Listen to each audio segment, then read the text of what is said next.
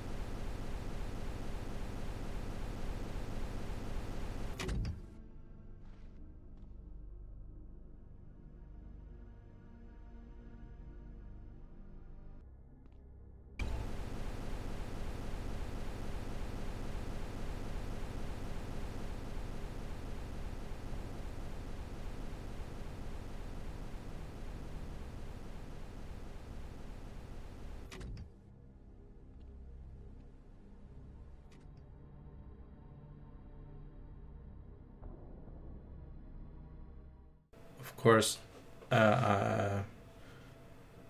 teleporting in sectors is really or fairly easy. So the headache-inducing part was actually trying to find examples to show why using teleporting in sectors is different than using normal teleporting. For instance, having an item out of reach. Of course, you can just lower the sector with the switch, but it's a different way of using it to like having a switch in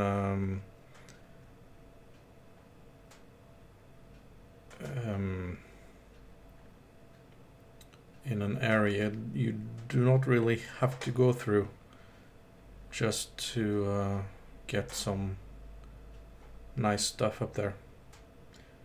Once again, you can just lower it. I tried to find ways of using the teleporter in sector, okay?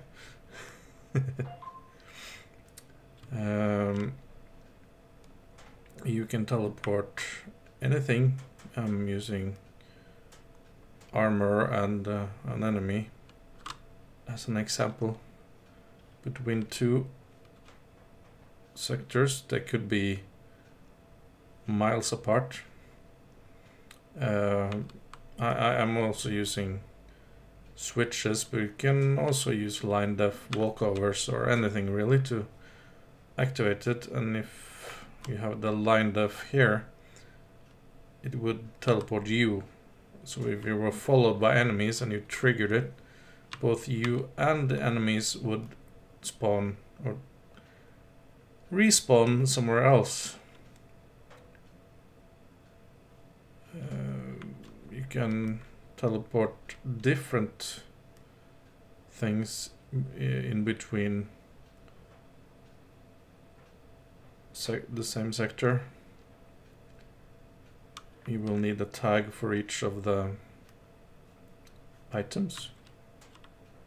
And of course the teleporter, which will teleport you if you are inside the sector. But if you forget or you hit this and jump out, or just hit this switch instead, you will not be teleported because you are not inside the sector. So let's look at line def sector first.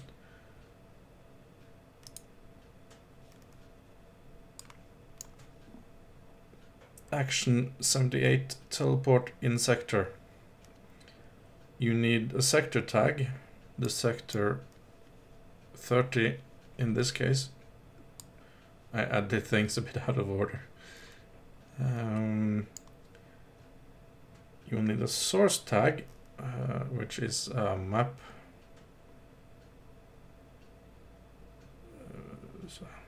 Map thing. What's this called? What's it called? Map spot. Right. And you will need teleport destination thing. It needs to be a target teleport destination, not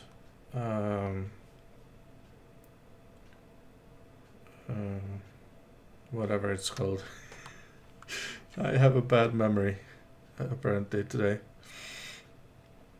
You can decide if teleporting has fog or not. Since this is sort of an unusual teleporting thing, I usually have it off in case of the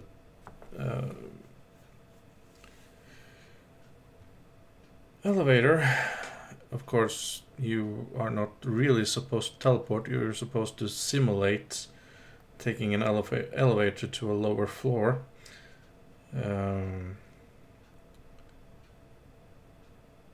Showing the fog would be a bit of a giveaway. If you have a 0 in group thing tag, it will teleport anything inside the sector. If you specify a specific tag, 1 is the tag of this armor. Only the armor would be teleported, but since it doesn't really matter in this case, just leave it at 0. But if you want just as a specific thing to teleport, you need to have tag for the thing to teleport. And it can be anything. I haven't tested it with obstacles and stuff, but I'm sure anything can be. Yeah. So you need tag name, tag number, and you need map spot with a tag. I'm going in a sequence to make it easy for myself. And you need a destination, which has to be teleport destination. Also with a tag of number, obviously.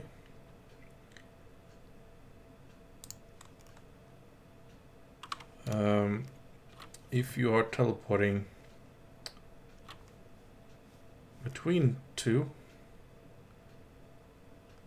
you will need a map spot and a teleporter destination on both sides.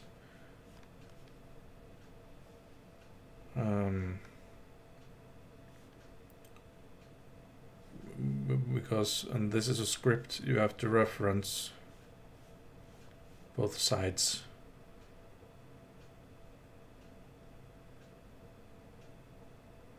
It doesn't matter if nothing's in there, the script will run nonetheless, but nothing will teleport, obviously. This, I said, was script for the first one. I'm sure there are different ways of doing this. I needed a script that could work multiple times, and this is the best one I could find for my needs. I think I looked for some difference. Of course, the teleporting itself is exactly the same. You have a tag. If you write, I'll just show you. If you write teleport sector, you add those. Remember to have that. You will get a helpful hint about what to put in there. You need a tag, which in this case was 1. Now this is done. It's grayed out because we have placed something. You need the source ID. I don't remember what it was, but probably 2. You need the destination ID, probably 3. I can't see them right now. Fog, 0 or 1, depends on you. And the group ID, if you, like I said, if you want to teleport one specific item inside the sector, write in the tag ID of that specific thing, 21 for instance, that just a random number. If it doesn't matter, 0 will teleport anything. That's how you set up the teleport part. I'm not going to go through the rest of the script in any specific detail. They are Googling it or GZDooming it, you will find many examples of this. Set up a line def to number, so I can switch between these two states, teleporting right to left and left to right. Same here, but here I have 2 separate scripts doing the same thing for 2 separate things, because this teleport something with a tag of 12 and the other tag teleports something with a tag of 11, but it's an exact same thing. Ignore the rest of the script really. This is just set up here. For the elevator, I have set up more simple one-way script. You can set up an elevator to go up and down, but my head was spinning at this point, so I just wanted to set this up to show you. I will upload this script file so you can look at it and expand upon it. Scripting is not my strong suit. To be fair, I did this all by myself. I impress myself sometimes. Yeah, to simulate an elevator, I lower floor and ceiling. and scroll texture because I couldn't find a way to let it scroll on its own. I'm sure I did something wrong again. Wait before teleporting into the next sector, making the other sector looking exactly like the one teleported from during the teleporting is really the biggest issue there. You might have noticed a bit of a hitch. I'm sure I could do it better. I'm lowering the other, so the other elevator, as it were, from a bit of a height so that you don't see this while you teleport in. But it's exactly the same thing as this, only it has some more moving parts that require a script.